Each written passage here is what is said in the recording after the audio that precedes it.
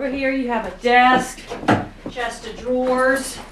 You have a nightstand, a light, an alarm. Oh, and Sean says all the pro athletes use futons if they can't find a bed big enough, so I got you one of those. Of course, the frame was heinous. It's not about to let that in my house, but I got you something nicer. It's mine? Yes, sir. What? Never had one before. What, a room to yourself? A bed.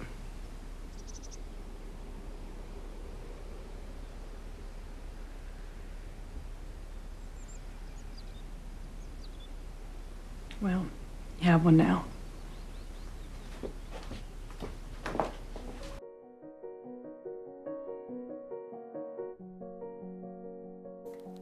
It's not just a movie. Every night in Oklahoma City, thousands of children sleep without a bed or on the floor. Oklahoma City is in an unprecedented season of economic growth and development. And yet there are children suffering in our own backyard. These are our neighbors, our friends, our classmates.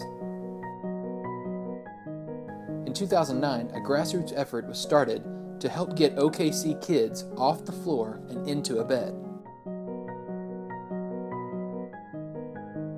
It's a meaningful way to give back to your community with a simple strategy. You donate, volunteers deliver, and kids, they dream. Since 2009, Hope Chest OKC has placed nearly 1,000 beds, and each year the demand increases.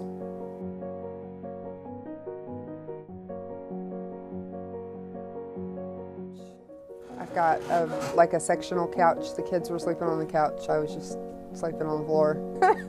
It will be a whole lot better. It's kind of like a blessing because I was kind of wondering where I was going to get beds. There were a lot of other programs they don't help with beds.